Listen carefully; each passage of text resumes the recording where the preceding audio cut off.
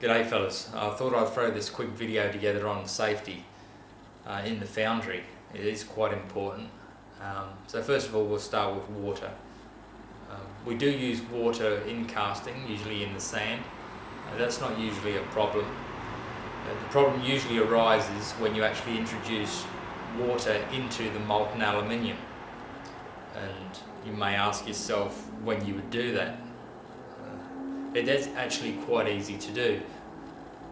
Basically, if you wash a part, you wash your aluminium pieces or anything like that, and you don't let it dry, or there's a little pocket of water somewhere that you've missed, and then you pop that into the crucible with molten aluminium in there, then you're going to have problems because the water will instantly turn steam, and if the aluminium has surrounded the water, it will actually propel all that aluminium that's around it all over the place. If you're in the way, you're probably going to wear it. So just for that reason alone, because it is so easily done, always wear your safety gear, especially your goggles or your safety glasses. Very important. Next is magnesium. Magnesium is not the sort of thing that you actually want to use to cast with. It's very, very volatile and burns at very, very high temperatures. So I think it's got a flash point of about 550 degrees, and if in the event it catches fire, it will burn over 2000 degrees Celsius. So that will probably burn through your crucible, through the bottom of your furnace, onto the floor. Very dangerous. The chances of putting it out are quite slim if you're not prepared. You can't use CO2 or dry chemical.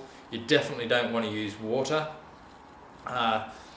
It's been suggested to me that if you actually have a bag and you fill that full of sand and then tie that bag to the end of a pole, so you can actually put it over the top of what's ever burning your crucible or your furnace, that way the heat will burn the bag and the sand will drop on to whatever's burning in there, whatever you want to extinguish, and you can stay at a fair distance away. You do want to put it out as quick as possible, because as I say, it will keep burning. There are ways of identifying magnesium in aluminium, and magnesium reacts with vinegar and it produces hydrogen. So if you get a file and you file the top of the piece of aluminium that you wish to cast or used for casting, just scrape the top of it off and then put a drop of vinegar on there, and then just have a look at it. If it does nothing, if it just stays just like vinegar, then that's fine. You can use that for casting. However, if it turns a milky colour, there are actually little tiny bubbles of hydrogen, and that's a good indication that don't cast with that. That's got magnesium in it.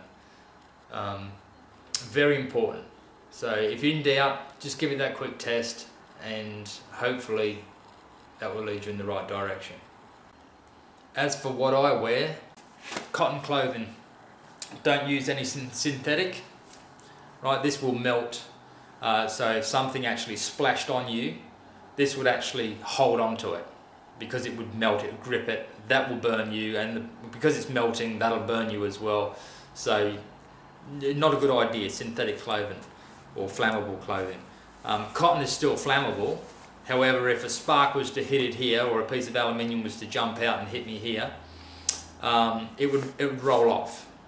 Obviously not if it's like that, it's going to burn you, but if it hit here, it would roll off before it actually done any major damage. Nice gloves. I always like to have my gloves a little bit big, just enough so you can grip with, but if you want to get them off, they're off. Obviously the glasses, like I say, a must. A mask. Some people are worried about silicosis. Because I use a washed sand, you actually get most of that really, really fine powdery silica washed out. It's still probably there, and a washed sand is what you use in kids' sand pits. Like if you're ever using or building a a kid's sandpit, you always use a wash sand because that gets all those little tiny bits out. But if you are going to use a mask, get a good one. Get something that fits the face nice and tight, and yeah, those material ones or the loose ones that fit over, they're no good. And always, if you have a growth, get rid of the growth. You really don't, it's not going to provide a good seal at all, so you really don't want that on. Now I have these also, and these go around my boots. So if in the event that the crucible gets dropped or molten aluminium splashed on the floor and it jumps up onto the top of my boot, I have lace ups, so there's a nice little cup there where aluminium can sit and actually melt through the boot into my foot, and these will stop that. Very good idea. Also, a fire extinguisher. If you can get your hands on a fire extinguisher, do that. Dry chemical or CO2.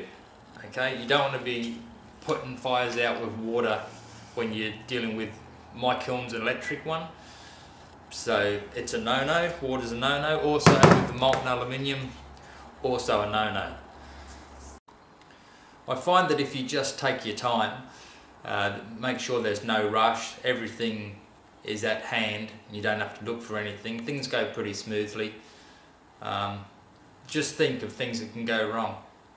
If you do have a hose, hook it up to the tap, make sure you turn the tap on just to get all the air out of the hose, because if you do burn yourself, seconds are vital, so yeah, that's always a good thing to have handy. So I think that just about wraps it up, fellas. Hope it helps. Happy casting.